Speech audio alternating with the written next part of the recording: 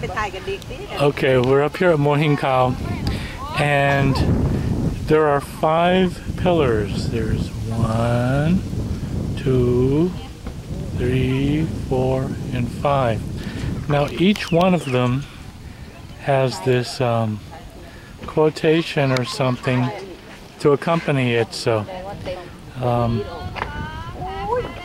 even though they're written in English, I don't get them. I'll have to spend some time to study Thai philosophy or something like that. But I think it's interesting that somebody took the time to kind of give each one of these pillars a meaning so that you can take something home with it.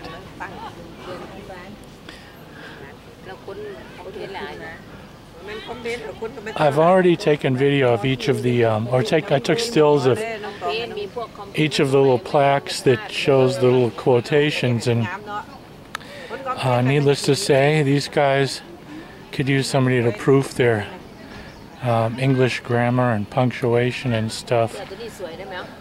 And it's funny because on the way up here there were road signs, and they were all by the province of Chaiyaphum, all on their official, signposts and stuff like that. But they spelled Khao 3 different ways. It was Khao with M-O, M-O-H Khao, and M-O-R Khao. And I'm sure there's others if I'd been looking for them. But it was funny that within 100 meters of each other, there were 2 of them that had it spelled differently. So, Mai Pen Rai, this is Thailand.